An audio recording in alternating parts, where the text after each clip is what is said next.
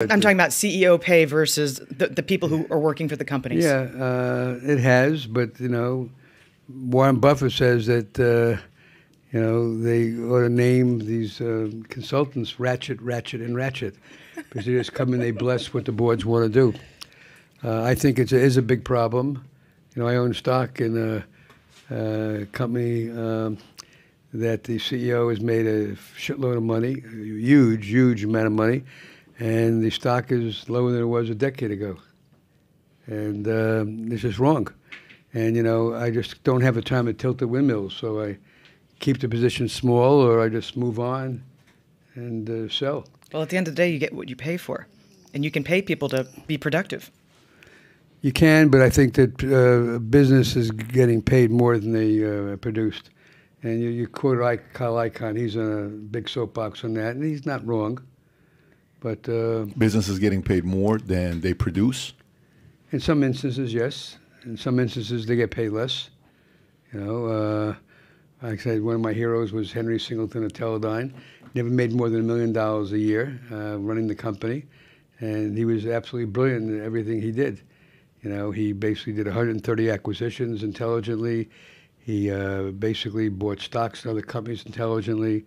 He managed his own capital structure. He bought back 90% of his stock before dying, very intelligently. He made the investors a shitload of money, never got paid a lot of money. And he made the money because he owned 20% of the company. And he was totally aligned with the shareholders. I think that this income disparity is a very long-term issue, and it has to be dealt with through education.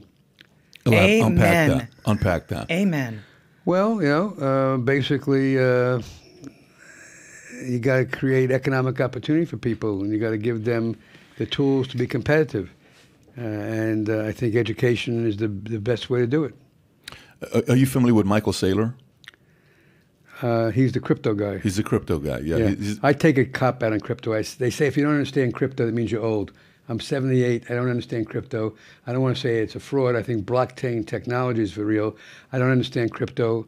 I got a couple $1 million with a money manager. He has a 4% position, so I got $80,000 in crypto. You got $80,000 in crypto. Yeah, that's what. So that's 2 bitcoins, give or take. Yeah. $2.5 billion guys got 2 bitcoins. I know nothing about it. I don't have an intelligent view.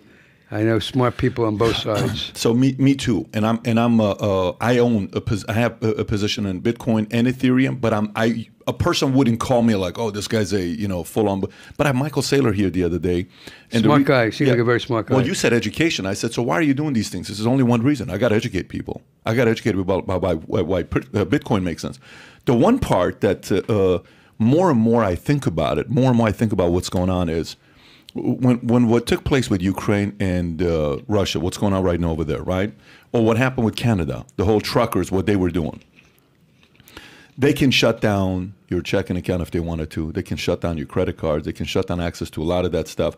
I can't send gold to you, my family in Iran, and say, hey, you're going through tough times? Here, in 30 seconds, I'm going to send you gold. I can't send that. If the direction of how exchange can take place, the blockchain technology as well as Bitcoin or Ethereum, that's making more and more sense for the younger audience. And some of the older guys are starting to say, maybe this does make sense. But Charlie Munger came out, which... Rat poison. Yeah, he called it rat poison. Is what he... Yeah, he can say whatever he wants. He did not say good things about Bitcoin. I would be more aligned with him, but the truth is I've learned over the years, you speak about things you know something about. I don't know enough about it. Charlie's a very bright guy, and he speaks his mind. Jamie Dimon has said things about it. Warren Buffett has said things about it. I don't think it's in the interest of the U.S. dollar to the U.S. country to promote an alternative currency.